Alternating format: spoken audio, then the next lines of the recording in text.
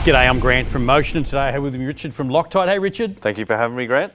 So today we're talking about primers. Yes, we are. And we've got a demonstration on how they're going to work. Yes, activators, primers as they're known in industry, Yep. and they really are, they go hand in hand with our anaerobic technologies. And it's probably fair to say that it's a product that's almost forgotten about, isn't it, to a degree, where it's something we don't consider important in the process? We should definitely think about activators and primers when we're using anaerobic technology because it can do three things. It can speed up the process, it can activate inactive metals, and it can also deal with low temperatures. Great. So, and ultimately those three together, we're talking about a favourable outcome. Yeah, absolutely. At 21 degrees Celsius, most anaerobics will take a full 24 hours to cure. So you can see that would be problematic for industry. Particularly if you're trying to get something back into production or online, a breakdown. Yeah, great. Yeah. Breakdowns, we can't wait 24 hours. Yeah. So what we do is we refer to the technical data sheet or speak to an application engineer and we determine if we're going to use the primer and how much time we get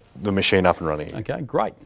All right, so we're going to do a quick demonstration here, and it just so happens that I've got Loctite 620. Yep. It's a retaining compound, so we're actually going to use that as our demonstration today.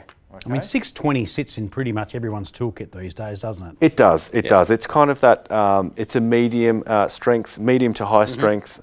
It's got good chemical resistance, and so really it is a go-to product. Yeah, there you have it. Yep. Great. 609 and 641 are entry level, 620, good chemical resistance, and again, you would discuss it with your application engineer. Yeah, sure. So we've got this, we pretend that this is actually a shaft. I've used the primer, I've pre-primed it, and same with this as the bearing, so we're going to pretend that that's the inner race. So I'm going to use a little bit of product here, put it around the diameter. I'll get you to hold that one. Yep, no problem. And then what I'm going to do is just put a little bit of product on the leading edge of the inner race.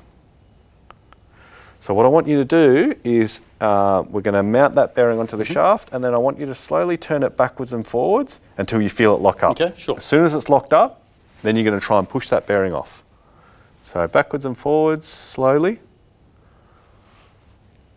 And you might soon be able to feel it start to lock. Can you feel it? Yeah, absolutely I can. Yep. So now try and turn it with all your might to rotate it. Can you turn it? That is impressive. Now what I want you to do is try and push that bearing off the shaft. And you could see that that was just a clearance fit. Wow, we're talking, literally what, 30 seconds? Absolutely. Yep. Without the primer, how long are we talking? Well, full cure, 24 hours. Fix your time, probably 5 to 10 minutes. There you have it. That is absolutely spectacular. So if you haven't got a can of that in your kit, I'd suggest you want to grab one. Absolutely. Yeah. Thank you, Richard. Wow. If you'd like to know more about that Loctite primer, reach out to any one of our stores nationally.